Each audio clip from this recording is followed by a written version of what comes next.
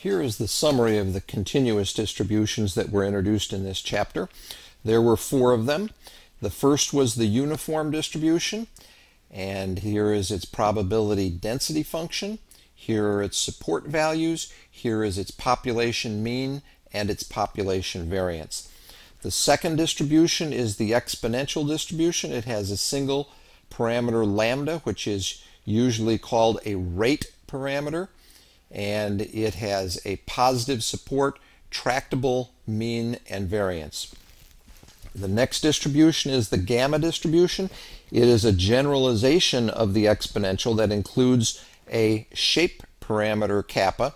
The probability density function involves the gamma function. The support is again x greater than 0, and its mean and its variance are tractable. The fourth distribution was the normal distribution, which is probably the best known distribution of all continuous distributions. It is used heavily in statistics. Here is the probability density function. It has a support from -infinity to infinity, mean mu, variance sigma squared. The first 2 have closed form cumulative distribution functions, and the second 2 do not have closed form cumulative distribution functions.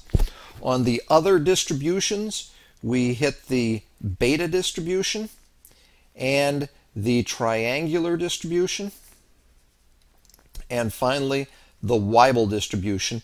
They have various areas where they appear in applications. Beta is for random variables that can assume values between 0 and 1. Triangular can be nice for situations where there is no data and you've got to use expert opinion. And the Weibull is another survivor distribution like the exponential and the gamma because it has positive support. Now at this point in the course there is a website that is worth going to because you've seen enough of these distributions. The website, you may not be able to read it, so I will read it off here. It is www.math.wm.edu/tilde-lemus/chart/udr/udr.html, and those UDRs are in uppercase, and they stand for univariate distribution relationships. This is a chart that shows a number, all of the distributions actually, that we have encountered so far in the material.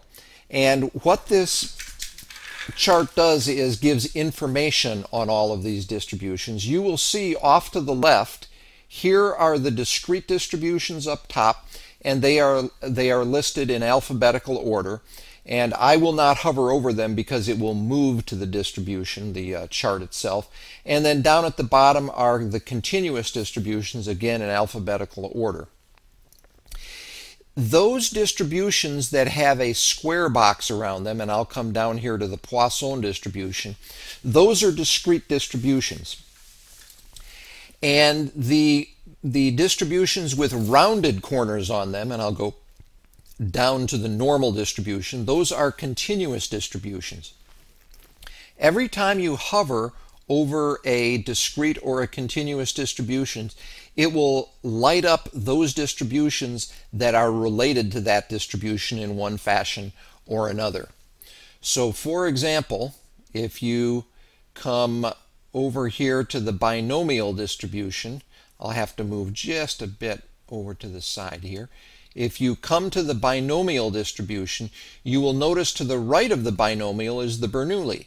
And this n equals 1 right here shows that when you let a binomial random variable have n equal 1, that reduces to the Bernoulli distribution.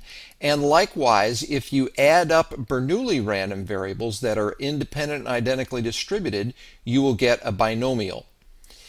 Inside of these boxes are properties of the distribution. So for example, M happens to be a property of the Bernoulli distribution, and that is the minimum property, which says minimums of Bernoulli are Bernoulli. And the P here is the product property, and that says the product of Bernoullis are Bernoulli. And the X here is the maximum property, and that says maximum of Bernoulli's are Bernoulli. If you want to click on any of these properties, and I'll click on this one right here, the minimum property, a proof of that property will come up. Hit the back button. And if you click on any of these arrows, such as the sum of Bernoulli's being binomial, if I click on that arrow, it'll bring up a proof of the result, which is that the sum of Bernoulli's is binomial. Now you don't have enough material yet to take all of this in, but this is a good diagram to start investigating in the gap here between Chapter 5 and Chapter 6, because Chapter 6 starts us into multivariate material where you'll start to see how you prove some of these relationships that connect the various distributions.